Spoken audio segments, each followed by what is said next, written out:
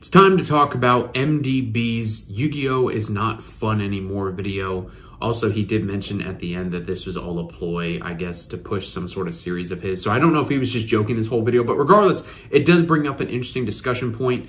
And also, I'm not hating on the guy. I like MDB. He actually looks a lot like Simo. So y'all may want to take a paternity test to see if y'all brothers. All jokes aside, yeah, I don't have any hate towards MDB. I'm just more discussing some of his points because I did pretty much agree with everything he said, but there was a couple points that I want to kind of discuss and debate. Also, I'm partially drunk, so yeah, keep that in mind in case I'm jumping around in this video. Let's dive on into it, shall we? We so hard.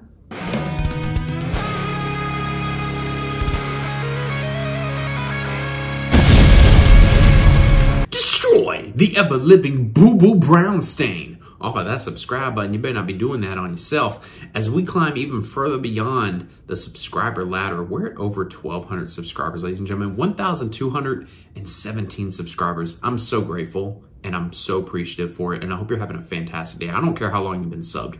I really do appreciate all the support. It really just, it makes my heart melt. I never thought I would get this far. So I hope you're having a fantastic day. And I hope that anything that's gone bad, you don't let it ruin the rest of your day. Because you know what? All the people that are bothering you are just a bunch of jerks and bitches who are angry because you are successful. So don't let them leave a boo-boo stain on your day. So let's talk about MDB's video. So MDB Yu-Gi-Oh! Posted probably about 8 days now at the time of me recording this video that he is not having as much fun in Yu-Gi-Oh! As of late. And there was a lot of things that he talked about. I was tempted to take clips from his video and put them in here, but I feel like it's just going to be easier if I discuss the video as a whole. I'm going to leave a link to his video down in the description. He did post the video before we got our latest ban list that banned Super Heavy Samurai Link Monster, put Delicious Memory to 1 and all that. But regardless, what he's saying, it can still be applied to today. And there was a lot in that video that I agreed with, and I highly recommend that you go and watch it. But MDB, there was also some things in the video that you said that I don't wholeheartedly agree with. And again, he did say at the very end that it was all a ploy or a joke to push some sort of series. But I am taking this video as this is genuinely what he meant. I don't watch his content often, so I don't know if like he was just joking or if he was dead serious. I'm just going to assume that he was serious and go from there under that perspective, right? So one of the things that he said is that Yu-Gi-Oh! Has, and I'm kind of paraphrasing, not exactly word for word, but that Yu-Gi-Oh! Is a build my board game and that a lot of games don't go past, I think he said like turn 3, and that he could count on one hand where games have gone to like, say, turn 15. Keep in mind that he has the series of like the history of Yu-Gi-Oh! That he does with Simo on a regular basis.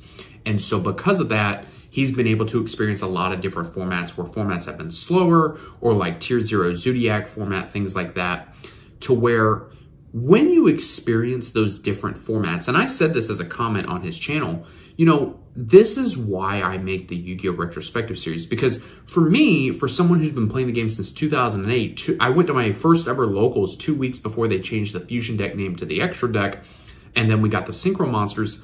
Yu-Gi-Oh! Has changed a lot, ladies and gentlemen.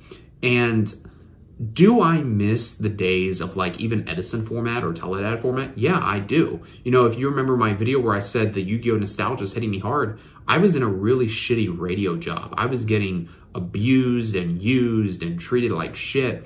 And then I finally got out of it, but yet the nostalgia was hitting me hard and I was genuinely depressed. I missed the old days of, you know, summoning a quick draw synchron and discarding a monster, or even like playing Burial Dad, which for those of you who are newer to the channel, Burial Dad was a deck that was essentially like a Dark Arm zombie deck. It's really what it was. But it played 3 Necrogardna and 3 Burial from the different dimensions. So if the opponent tried to attack, you could banish a Necrogardna, activate the Burial from the different dimension, put the Necrogardna back in the grave, negate more attacks.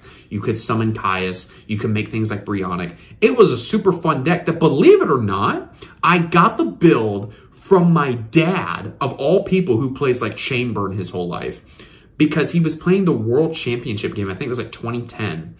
And he got the build from that game because he played someone online. So he went back and played the Ghost, because you could save like ghosts in that game and play against the deck that they beat you with. And he learned the deck by using cards that would let you see the deck and all that. And he played me with it. I was like, yo, this is cool. And I played that deck for like 6-7 months until they finally hit Barrel from the Different Dimension 1. It's still, to this day, one of my favorite decks of all time. One of my favorite formats of all time. That was September 2009. I say all this because I do miss the nostalgia of Yu-Gi-Oh! But the thing is that Yu-Gi-Oh! Has been a build my board game, I would argue, since 2013 format with Dragon Rulers. And this is why when I made the Yu-Gi-Oh! Retrospective on Dragon Ruler format, specifically in 2013, that format truly changed Yu-Gi-Oh! Forever, for years to come. You know, we just saw Blaster come off of the ban list to 1. And some people would say, oh, like Duelist Alliance changed Yu-Gi-Oh! Forever. But I would argue that even when Duelist Alliance came out, you still kind of had a bit of a chess format-esque, so to speak, where the game wasn't just over by turn 3 like we see now. Like, if games go past turn 3, it's probably because one of those two players is playing Eldritch. Like, I'm just being honest. And there's not necessarily anything wrong with that. You know, something that our friend Valley D, shout out to you, bro, said one time when I was trying to record a podcast episode and the audio was shit. But besides the point, one of the things that he said in this particular clip was that Yu-Gi-Oh! Has turned into, instead of a chess type of game, to being a, I'm going to build up my castle walls. Can you break through my defenses? And, you know, that's why a lot of people call decks like helmet decks. Like, for example, a lot of people say Eldritch is like a helmet deck. You strap on your helmet, you have a bunch of floodgates, Eldritch is a Golden Lord, your main go-to monster, and you're good to go. Bujin, back in the day, when Vanity's Emptiness was legal. You'd summon out Bujin Yamato, it'd get you a search every turn, you sit on Vanity's Emptiness, you strap your helmet on, and, like, you just try to win the ball game. It was a big control deck, similar to, like, Sky Striker. And I would argue, again, that Yu-Gi-Oh! Has just been a build my board game since Dragon Ball format. And a lot of people like that. Not everybody does. And that's why, like, you've sort of seen, I guess for lack of a better term, new age Yu-Gi-Oh! Players go back to formats like Edison because that's more kind of what they're used to compared to GOAT format. And I can see both sides of that, where like Edison and GOAT are respected in their own ways. Edison is a slower format, similar to something like GOAT, but at least in Edison you have synchro monsters. But one of the other things that MDB said, and I know I'm sort of jumping around, but there was a lot of stuff to discuss in his video. One of the things that MDB said was that he really liked Tier Element Tier 0 format. And his reasoning for that was because even if your opponent drew what he called, quote unquote, the out, they couldn't necessarily beat you just because they drew the out, because Tier Element Tier 0 format, just now 2 formats ago, was that good. But the issue with that, MDB, and like I commented on your video, was that Tier Element was such a good fucking deck that even if you drew, quote unquote, the out, whether it was Sphere Mode, Lava Golem, whatever, they could just play like a Flunder deck and rebuild their board on your fucking turn. And Tier 0 formats are both a bad thing and a good thing in Yu-Gi-Oh! They're bad in the sense that if you're not playing, in this case, Tier, you're probably losing the moment you sit down at the fucking table. But they're also good in the sense that, one, people will build rogue decks, like whether it's Stun or what the fuck ever, Flunder, you name it, Sprite, to beat that main Tier 0 deck. But it's also good in the sense that once a ban list comes, Konami knows what cards they need to hit, and it fixes the game as a whole. Tier Element Tier 0 format was disgusting because of, like many other Tier 0 formats. Tier Element, no matter how many outs you drew, arguably, they could still play through it. And that's what made the deck so bullshit. It had so many bases that it could cover that it didn't care if it got kaiju'd. It didn't care if it got sphere moded. I understand, MDB, where you like the format, because if the opponent draws the out, you don't automatically lose. Let's say you're playing Purely, right? And, you know, you drop out an Et Purely Noir. Let's say you had the 6 draw combo. So you drew 3 cards off of your plump from the 3 sleeping memories. You use Purely Leap, you bring out Noir, you draw 3 more cards, you drew 6 cards. Doesn't matter how many cards you draw, assuming that you don't draw any hand traps. If the opponent's Santa Claus or Kaiju's your Noir, you're probably losing the fucking ball game, because on the crackback, they're going to be able to build their own board. They're going to be able to, as we used to say on the channel a long time ago, drop a dookie on the board and proceed to play with themselves, and they're just going to whoop your ass. So I understand from that perspective, MDB, where if you're playing something like tier 0 tier element, that if the opponent draws the out, they don't automatically win. But that's the reason I would argue why cards like the Kaijus were created, why hand traps were created. You know, if you remember back when I started posting, I had originally started posting daily on YouTube again. One of the first videos that I made, probably like a year ago at this point, was where I talked about if Ash Blossom needed to be hit. And I had made a video about Ash Blossom some time ago, around when it first came out, like, didn't need to be hit. And everybody was like, Avery, you're an idiot. The card's good, but it doesn't need to be hit. And I believe for a time we saw Ash Blossom at 2 in the OCG. And I made the argument probably about a year ago where I said, look, hand traps are really getting out of hand because you had all these different options for fucking hand traps. I always think back to this Super Heavy Samurai build I saw like a month ago where there was 19 fucking hand traps in this Super Heavy Samurai deck. And I'm like, this is bullshit. Like, even if Super Heavy Samurai can only establish a Baron and like the other 4 cards in their hand, like let's say they did a 1-card combo, the other 4 cards in their hand are hand traps, like you just lose because they have so much negation. So the fact that Gamma went to 1 was great, besides the fact that it could turn into an Excel Synchro and then turn into a Baron and whatever, you know, that was obviously broken.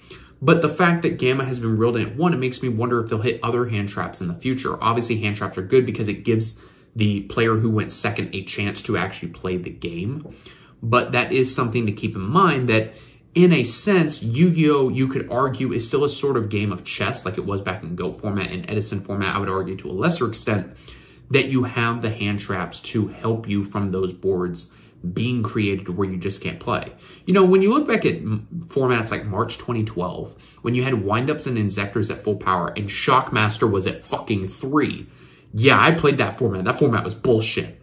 And you had these decks like windups that could loop your hand for 5. 6, because you got to draw 6 if you went first. 6 cards if you opened up Pot of Avarice. Windups couldn't do that now in 2023, even with Sim Mighty at 3, because you have so many hand traps. Even without Max C, you have to worry about cards like Valor, Imperm, Ash, what have you, that could stop you from looping those cards. That's why a lot of people, myself included, want to see Sim Mighty come back to 3, because I feel like windups really wouldn't be all that broken. And so, for all of the knowledge that you have, MDB, I'm not saying that you're a fool. I'm not saying that I'm hating on you and all that. This is just a reply video or a response video, whatever it is you want to call it. But Yu-Gi-Oh! Has been in this break my board scenario for years. Would I love to see it go back to a form of, hey, it's more of a game of chess, similar to like what Hat format was? Sure, yeah. Because at least in Hat format, you had the option of playing a control deck like Hat or Yugioh, or you could say, I'm going to drop a Dookie on the board and play Dragon Ruler's 2014 version, and you could still have fun. You also had Infernity with Lavable Chain. It was a combo deck, and it was fun. You didn't have all the hand traps back then like you have now. And so it really makes me wonder, could we see old combo decks or control decks of the past come back, and we could still have a diverse format to where it doesn't feel like a break my board scenario? And it's a shame that Konami has gone down the route of it's going to be a break my board scenario, but that's the game that we're in. And MDB, I encourage you to not let the old formats of the past give you rose-tinted glasses and think, I want Yu-Gi-Oh! To go back to this kind of game, because remember, you got to think, hindsight being 2020, you look at these older formats where it's like, oh, it was control-based. Yeah, but we didn't have fucking hand traps. We didn't have the Kaijus. We didn't have Santa Claus. We didn't have Nibiru. We didn't have Dark Ruler. We didn't have all these things that I feel like a lot of people can make the argument of it helps the format as a whole. Now, does this mean that Yu-Gi-Oh! Is perfect in 2023? No. I do feel that I do feel that Kashtira should have been hit harder. But if this is the route that Konami wants to go down, at least we have the tools that we can use to at least hinder the opponent to some degree to where we at least stand a chance. You know, whether it be hand traps, Dark Ruler, Nibiru, what have you. You know, if Nibiru was around back in fucking 2013 Dragon Ruler format, I would argue Dragon Ruler wouldn't have been a tier 0 deck. Some people say Spellbook was tier 0, but really it was, you either played Spellbook or Dragon Ruler, nothing at all. And Dragon Ruler was honestly the much better deck overall, but that's semantics at that fucking point. So, again, I'm not hating on MDB. This is just a response video. People like to hate on fucking videos whenever you do a response. Like, oh, you're hating on this person. No, I think MDB is a cool dude. I don't have no hate for anybody in the community.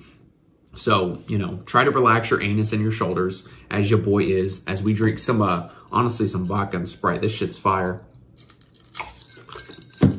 Guys, let me know what you think down in the comments below. Thank you again so much for the support. I love this game. I'm always going to love this game. This game has helped me through thick and thin, and I don't ever see myself quitting it anytime soon. Even if I don't buy decks and spend $500+ on them, and yes, I've lost my ass on decks in the past. Zodiac, I always think back to, I lost $700 on that fucking deck. And I'm going to love this game no matter what, even if Delicious Memory goes to 1. And at the end of the day, that's what it's about. It's about learning life skills from this game that you'd be surprised. You can learn a lot from playing competitive life. You can learn life skills from this game. And yes, Yu-Gi-Oh! Is not what it's meant to be, but I would argue, and this is what I want to end it on, I would argue that if Yu-Gi-Oh! Stayed the same as it was back in GOAT format in 2005, the game would have died a long time ago. Because it's the same fucking song and dance, but with different colored pom-poms over and over again. And I think that that's what keeps Yu-Gi-Oh! Really creative. And, you know, again, it's a fun game if you just give it a chance. If you find that deck that you really enjoy. Yeah, it may not be super competitive, but for me, Yu-Gi-Oh! Is always fun because I think back to that hotel I was in Miami when my mom was still in school. And my dad and I just happened to come across Yu-Gi-Oh! On cable TV. And we watched it, we fell in love with it. And my dad and I have been able to bond years over years because of this game. Yeah, sure, he plays shitty burn decks and I play meta decks. But we've been able to bond over that. And I think at the end of the day, that's really what Yu-Gi-Oh! Is about. Bar none the format. It's about making friends, learning life skills, learning how to handle stressful situations, you know, especially when you got that 30 seconds left on the clock. How is it that you're going to be the best competitive person you can be? And just having fun.